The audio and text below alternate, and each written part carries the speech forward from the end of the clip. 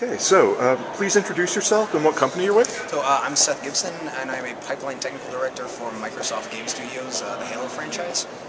Okay, and when did you first realize that you were morphing into a technical artist from your original role? It was actually by choice. I actually billed myself as a technical artist going into games, and what happened was I started off as effects, and then somebody figured out that I knew how to write Mel scripts, and from there I just kind of became a technical artist. So. That's great. So can you provide an example from a project you worked on that required your specific skills as a technical artist to solve? Oh yeah, Halo Reach is a great example. Actually, for Halo Reach, we decided coming off of Halo 3 and ODST that we wanted to redo the pipeline completely. We wanted new artist tools, we wanted new data interface tools, and so it was kind of one of those, without people there to write the DCC code, the new Maya tools, the new Max tools, it wouldn't have happened. So. Okay. Now, did you come from the art or from the programming side, or were you always a technical artist? I started as a programmer in high school, kind of like when I was younger, coming up, and then got to college, realized that programming is actually really hard. So I liked art, realized I wasn't good at art. So somewhere in the middle, I was like, maybe there's something here. And then I actually took a course that introduced me to things like Mel and DCC scripting, and that was kind of where I kind of figured, I could actually make money doing this. So that's cool. So how much of your learning was self-directed versus formal education, and what kinds of self-directed learning did you engage in?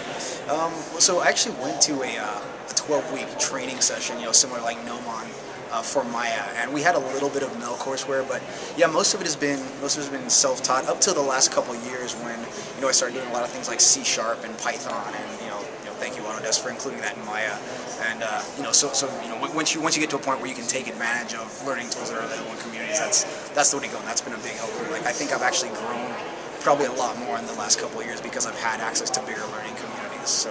Oh, that's also important. So, what types of mathematics do you find yourself regularly using? Specific concepts, not like large course-related things, but things that maybe would fall through the cracks in a normal academic program. Probably nothing. I think any sort of linear algebra class, for instance, or trigonometry class is going to give you the basic concepts. But I think it's the way you present that to students, because I think to myself, I use matrix math every day now, and it's one of those things that when I was learning it in school, I was like, this is really cumbersome. What am I ever going to do with this? And I think if somebody had said to me, "Oh no, this is the key to making 3D video games," I'm like, "Oh, geez, well, I'm going to learn this now." So. Okay. Is there anything really esoteric in 3D vector math, quaternions or not so much? It can be if it's not presented. Again, if it's not presented properly, it can seem like dark voodoo. Like you mentioned quaternions, especially. That's watching people try to wrap their heads around that the first time. But if it's one of those things that you learn and you learn in context, I think it's actually very simple to grasp. So. Okay, and that's something that we don't do particularly well always in academia. So we'll work on that. What low-level technical concepts did you have to grok to become an effective TA?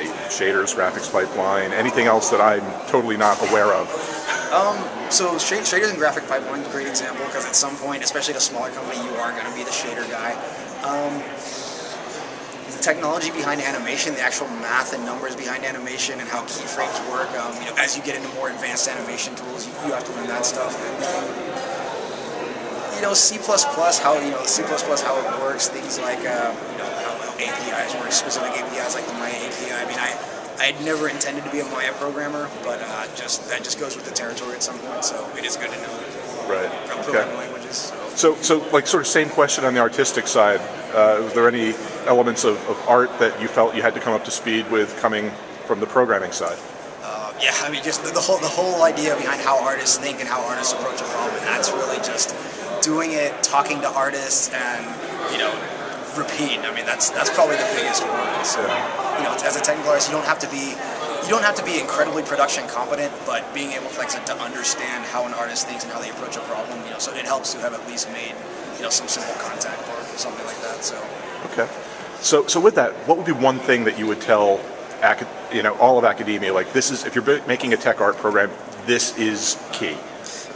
You have to actually put your tech artists in a production simulated structure. They have to be working with artists and engineers. They have to be taking spec from both sides and understanding artist production problems. Because otherwise, you're gonna get a bunch of guys that that can write Python, that can write Mel. So one thing that you would want game educators to know in setting up a technical art program? For a tech art curriculum, the most important thing is not so much what's in the curriculum, but that people get to practice. And so, putting your students in that position where they're talking to artists and they're talking to engineers, and they can practice being that bridge. That's the word we throw around all the time. Tech artists are the bridge. So, but that's something you have to do. You can't just be the guy that's just kind of off in your own writing scripts and learning Python and learning Mel, because the minute you hit production, you're going to have these two people screaming at you, and you're going to have no idea how to deal with them. And that's not the way you want to be introduced to the game industry. So. Okay. Is there anything else that you want us to know? Anything at all? Use the rest of the time in the batteries or on the.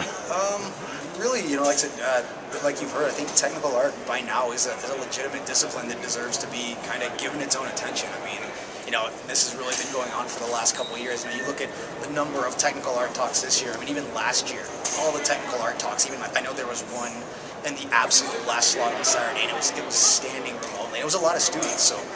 Every time I run into students, they want to know what it is you do. How do I do that job? I keep hearing about it, but I don't know where to go to learn. So, it deserves its own attention.